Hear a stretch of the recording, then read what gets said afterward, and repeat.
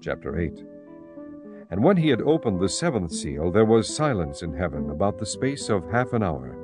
And I saw the 7 angels which stood before God, and to them were given 7 trumpets.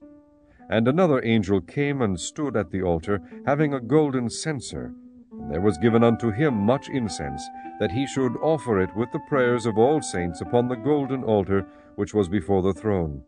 And the smoke of the incense which came with the prayers of the saints ascended up before God out of the angel's hand. And the angel took the censer and filled it with fire of the altar, and cast it into the earth.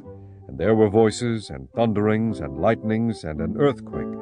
And the 7 angels which had the 7 trumpets prepared themselves to sound. The first angel sounded, and there followed hail and fire mingled with blood, and they were cast upon the earth, and the 3rd part of trees was burnt up, and all green grass was burnt up.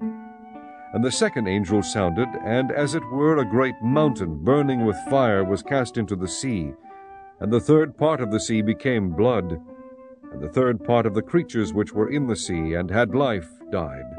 And the 3rd part of the ships were destroyed, and the 3rd angel sounded, and there fell a great star from heaven, burning as it were a lamp, and it fell upon the 3rd part of the rivers and upon the fountains of waters.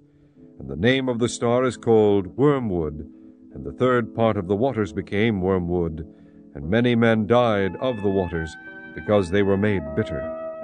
And the 4th angel sounded, and the 3rd part of the sun was smitten, and the 3rd part of the moon, and the 3rd part of the stars, so as the 3rd part of them was darkened. And the day shone not for a 3rd part of it, and the night likewise. And I beheld and heard an angel flying through the midst of heaven, saying with a loud voice, Woe, woe, woe to the inhabitants of the earth, by reason of the other voices of the trumpet of the 3 angels which are yet to sound.